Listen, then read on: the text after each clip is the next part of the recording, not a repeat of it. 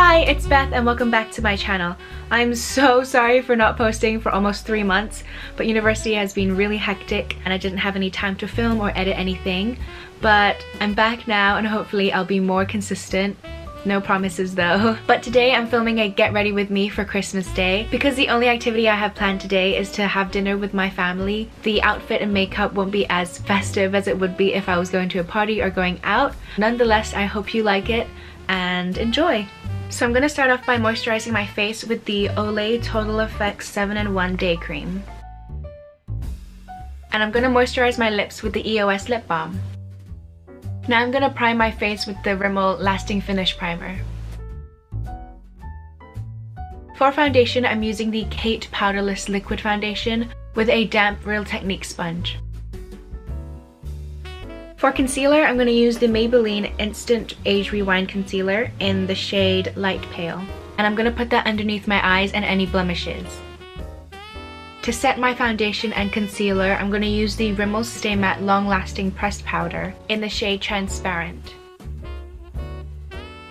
Now to give my face some dimension, I'm going to contour my face with the Kiko Milano Beach Babe Bronzer in the shade Beyond Sienna. I'm going to make a 3 on the sides of my face and put it along my nose.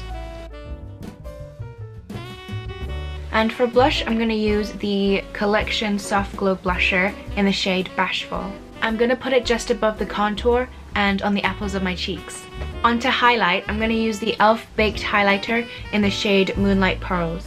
I'm going to put it on the high points of my cheekbones, my brow bone, the inner corners of my eyes, and my nose. Onto my brows, I'm going to use the Cyber Colors Eyebrow Pen in the color Grey. For eyeshadow, I'm going to keep it real simple and just use the Revlon Colorstay Creme Eyeshadow in the shade 710. Now for eyeliner, I'm going to use my Kate Digital Memory line to create a small wing. Then I'm going to curl my lashes and use the Maybelline Colossal Big Shot Waterproof Mascara. To add some more shimmer to my eyes, I'm going to use this pearl color in the Maybelline The Nudes palette on the inner corners of my eyes and the inner half of my lower lash line. Then I'm going to use a brown shade from the same palette on the outer half of my lower lash line. To finish off the look, I'm going to put on a red lip using a MAC lip pencil in the shade Cherry and the Milano matte lip cream in the shade Amore.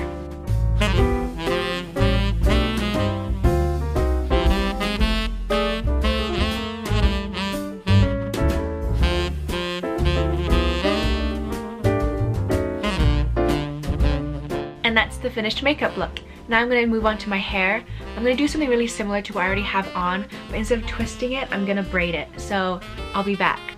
Alright, now that I finished doing my hair, I'm going to show you the outfit I'm wearing today.